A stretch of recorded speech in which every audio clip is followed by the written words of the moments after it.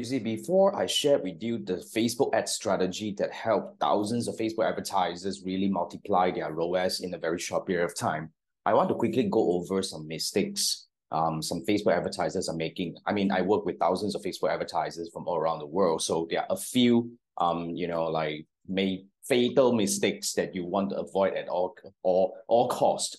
Especially if you're running an e-commerce campaign, right? So, first thing first, I have seen so many advertisers actually over retarget. Now, what do we mean by over retargeting?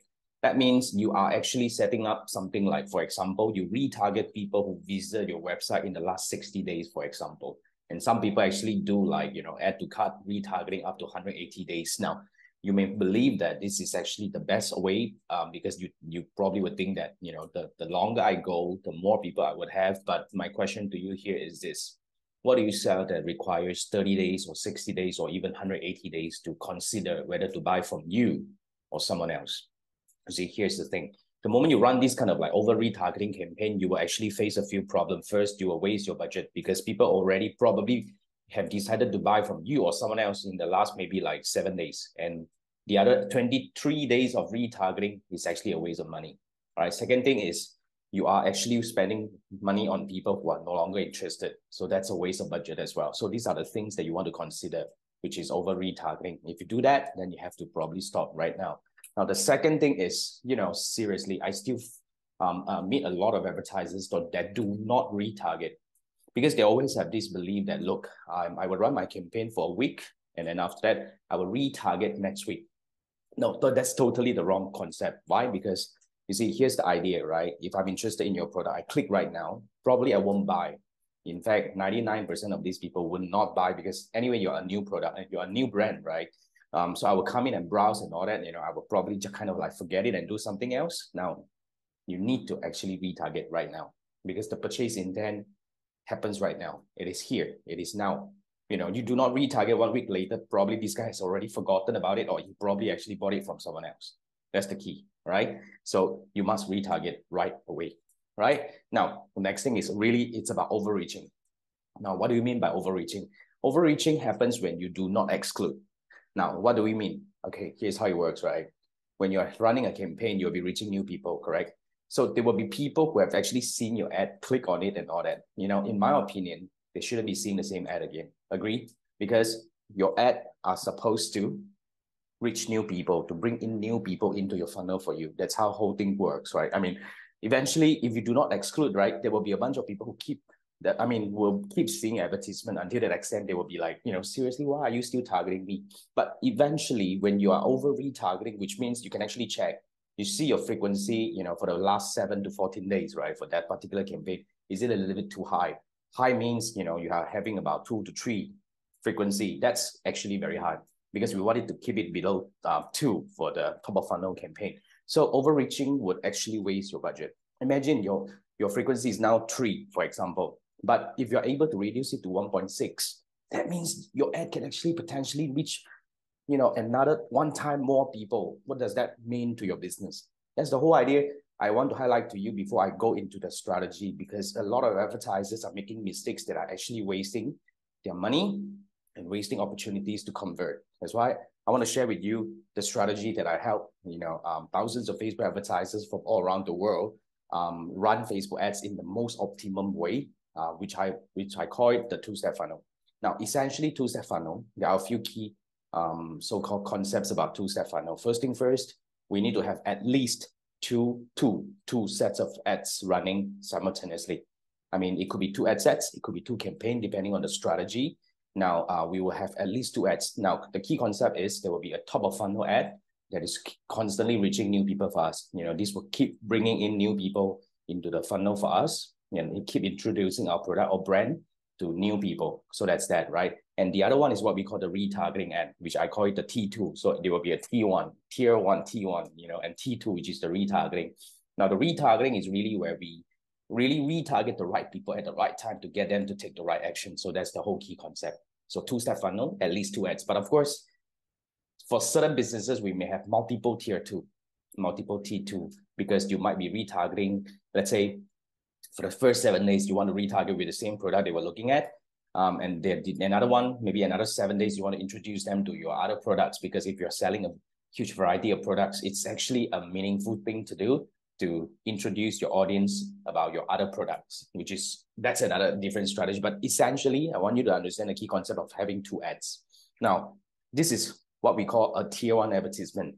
So a tier 1 advertisement can be anything, right? It could be a video, it could be a slideshow, it could be an instant experience like this, it could be a single image, it's fine. So one key concept I want to highlight to you here is when we are running ads, you must understand one thing called the audience qualifier. So what do you mean by audience qualifier? These are the concepts or the actions that you deem, you actually define as if they take these actions, they are interested or they have taken action on the ad itself. So what we define here is, whether a person engaged with the ad. Now, engage here can be anything: liking the post, liking the video, clicking to play the video, clicking on the advertisement, including clicking the ad and go to the destination. So engage covers everything. So whether they engage with the ad, view the video, click on it, or of course, purchase. All right, we're talking about the e-commerce. So either one of these action, if they have taken either one of these action, one thing we must do, we must exclude them from seeing this advertisement. Now, this is a very important key concept. If you do this, I can guarantee your frequency is going to be lower. And when you have lower frequency, that means your ad are actively reaching more new people for your business. That's the most important fundamental you have to understand, right? Okay, then of course we will have the other group of ads coming up. So this is what we do. When I know that you have engaged with my ad, view my ad, and click on my ad, I will retarget you with the next ad. Now, here's the thing. Remember just now we talked about over-retargeting, overreaching, and not retargeting. When it comes to retargeting, the key concept is you retarget, okay, for an optimum duration. So for example, right, for most e-commerce business that we are looking at, right, usually we start with 7 days retargeting. Then we observe the metrics. If there's any necessity to kind of like lengthen it to 14 or something like that, we would actually make adjustment accordingly. But that's how we start. So 7-day retargeting, all right, is actually to reinforce the key message that you have. Like, for example, for this advertisement, we show more ads. And of course, when they purchase, right, we're not going to show them anything anymore. So essentially, this is how the 2-step funnel work, right? So let's do a quick recap, right? So remember the tier 1 ad is always going out to help you reach new people. So we will have a set of audience qualifiers, and eventually, if they have taken any of this action, they stop seeing tier 1. So that effectively makes the tier 1 an evergreen campaign that you can constantly reach out new people and constantly push out old people who have taken certain action. So that's like a flowing thing, right? So that's how we work. And then after that, for those who have actually taken certain action but yet to purchase, we would actually retarget them with another advertisement. And this retargeting would actually only last for maybe like 7 days, all right? And of course, we can have multiple tier 2, but that's the key concept. So I want you to look at this again. Basically, this is a framework that actually allows you to really constantly reach new people and constantly retarget people who are really interested. When you apply these 2 things, right, generally, you would actually lift your overall conversion. Because you see, the tier 1 may get you normal ROAS, for example, return on advertising spend. But the tier 2 is going to be, like reinforcing the key message and target those people who are already interested. And we are able to increase our overall ROAS when tier 2 gets better ROAS. You get the idea? So basically, there is another key concept you have to understand. Okay, let's say if we spend $100 a day, we spend 80% of the budget on tier 1 and 20% of the budget on tier 2.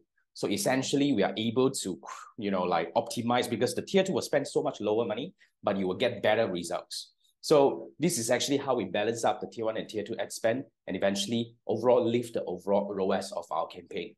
So I'm going to give you a few examples over here, right? So this is an organic store on Shopee, which is a marketplace in Malaysia and Southeast Asia region. So we were actually, this is really the retargeting key campaign. When the tier 1, which is the top of funnel campaign, is already doing at about 2 ROAS, which is not really making money. But when the tier 2 come in with this kind of ROAS, it balance up, we would actually having about, I think, 4 to 5 overall ROAS. So that balance up, eventually you will have a meaningful campaign that's really making you money.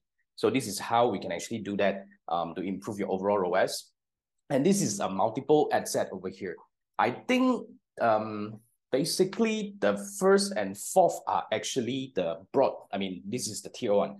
So the tier one, we're actually doing about 8 ROAS. But when the tier two comes in, right, we were actually having about 11, even up to 17 ROAS over here. So balance it up, I think we were having about 11 or 12 ROAS, when we balance out for tier one and tier two. So this is how we actually have an apparel e-commerce business to achieve a different result with their Facebook ads campaign with a very tailor-made strategy for them.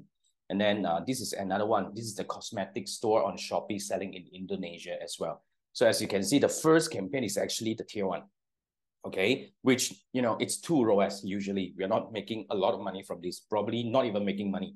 But when the tier two comes in, which is the second campaign and the third campaign, overall, we are able to achieve 6.12 ROAS. Although the tier one is not not doing very good, but when we overall balance it up, we have a better ROAS overall, which that's what we want, right? And of course, this is another furniture store on Shopee that is in Malaysia. As you can see, right, 1, 2, 3, 4, 5. The fifth campaign at the bottom, with 0.43 ROAS is actually their tier one. They don't make money on tier one. So sometimes you will have this kind of situation where your T1 is not making money because the function of your T1 is to help you reach new people, keep pulling in new people and all that, because technically almost nobody will buy from you the first time they see your ad. They're just interested. But when you're able to capitalize on the intent and do the right thing, as you can see, other campaigns are having like 11 ROAS, 8 ROAS, 6 and 5.22. So overall for the entire campaign period, I think it's about 1 month or 2, we get 6.39, which is definitely a profitable campaign.